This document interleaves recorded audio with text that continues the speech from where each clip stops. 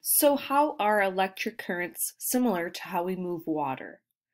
Well, imagine that number 3 here, this is your home,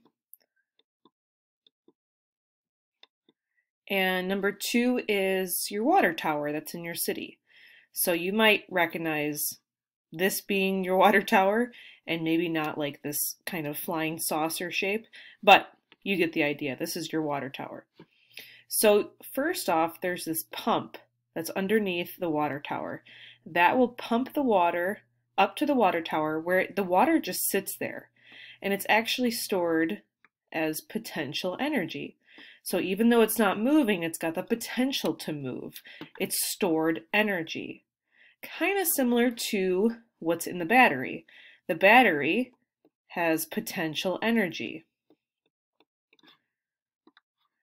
So let's say you flush the toilet or you use the faucet in the sink.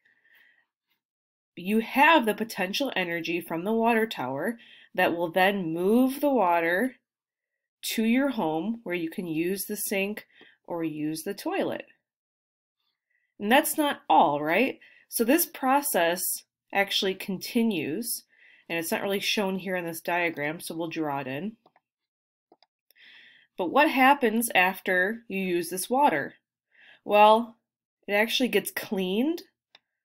We'll have to go right underneath. It gets cleaned, and then it goes right back to this pump. So this is a closed circuit. It will just keep revolving as long as the water can be cleaned, pumped up through the water tower, and used in your house. If there was a break in a pipe or something was wrong so that a section of this circuit was open, it wouldn't work. Similar to an electric current. So in a closed circuit that everything is working properly, it just keeps going around and around and around. But if anything is open, then there's not going to be electricity produced.